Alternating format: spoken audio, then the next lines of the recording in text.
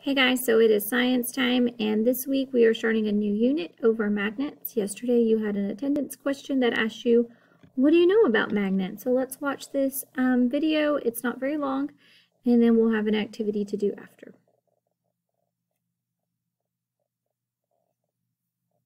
Hey, look what I made. What is it? It's a face. You can drag these black things to make different mustaches and hair on him. Sweet, how does it work? What do you think this toy is made of? How do you think it works? Well, this is a magnet, and the black things are made of iron. Iron is attracted to the magnet, so the magnet can move the iron filings. Oh yeah, I know about magnets. My mom has a magnet collection on the fridge of all the places we visited. My family does too. We also have alphabet letters on the fridge that my little brother likes to play with. There are even magnets in here. Look. I guess a filing cabinet and a refrigerator must be made of metal since the magnets stick to them. And not just any metal, but a kind of metal that has iron in it. Those magnets up there must be pretty strong. Why do you say that? They'd have to be powerful to hold the papers and photos that we put up there. Like that one? Hey, isn't that the time they got lost in the woods at science camp? Yeah, I'm glad I had a compass. Otherwise, I could have been out there for a very long time. Remind me, how does a compass help you if you're lost? The compass has a needle inside of it, and it points north because it lines up with the Earth's magnetic field. That way, you can tell which direction you need to go. Cool. I didn't know the Earth had a magnetic field. What other things are magnetic? Well, let's see if there's anything else here that magnets are attracted to. Attracted? What's that?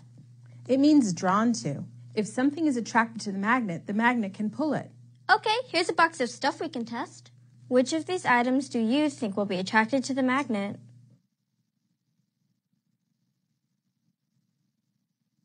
Let's see if our predictions were correct.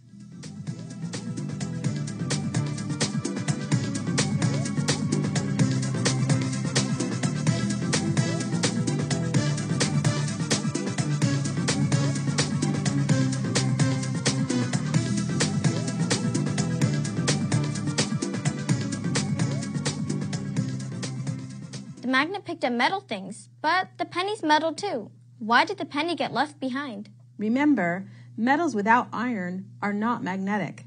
That penny is copper, so it wasn't attracted to the magnet, just like the eraser and the pencil. I see. Hey, these magnets have two different sides. Have you heard that opposites attract?